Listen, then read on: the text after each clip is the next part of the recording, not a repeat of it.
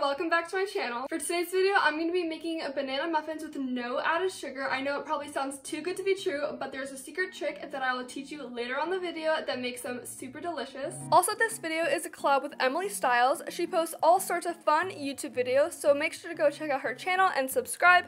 The link is in the description box. I really hope you enjoyed the video, and let's get started. This is the recipe I'm going to be using. I'll also have it in the description box, and I'm going to be tweaking the recipe a little bit. So the secret to these no sugar banana muffins is to caramelize the bananas so it tastes like there's sugar in them. Caramelizing the bananas makes them super sweet and makes the muffins taste really good. Caramelizing bananas is super simple. All you have to do is preheat the oven to 400 degrees, cut the banana and put it on a baking sheet. Also make sure the bananas are pretty ripe, so these ones had some brown spots on them.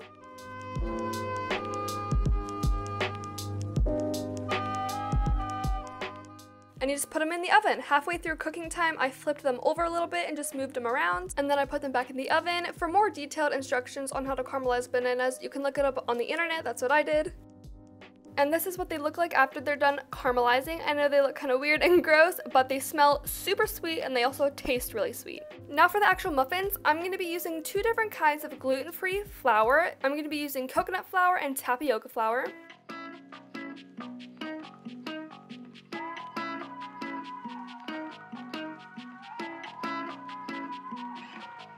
And then I'm going to add in the baking soda and whisk it all together. And then I'm going to melt the butter, so I cut up 2 sticks of butter and melted them in the microwave. I'm doubling this recipe, so that's why I'm using so much butter. And then it's time to assemble all of the wet ingredients. So I put the caramelized bananas on a plate so I can mash them up.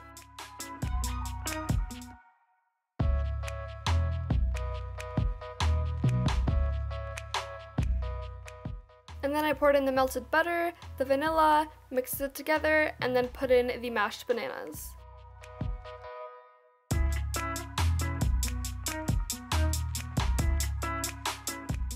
So then I mixed together the wet ingredients with the dry ingredients, and finally I chopped 1.5 cups of walnuts and put that in the batter as well.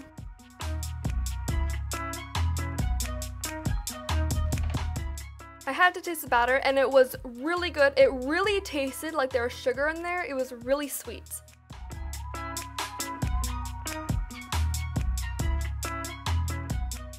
Halfway through baking time, I switched the muffin trays so they baked more evenly, and then they turned out beautifully. Taste test.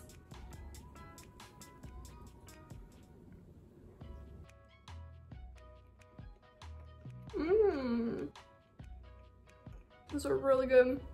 I like the crunch from the walnuts. So that's all for today's video. Thank you so much for watching. I really hope you enjoyed. Let me know in the comments if you're gonna try out this sugar-free banana muffin recipe for yourself. I highly recommend it. It's super delicious. Again, I really hope you enjoyed this video, and I'll see you in my next one. Bye!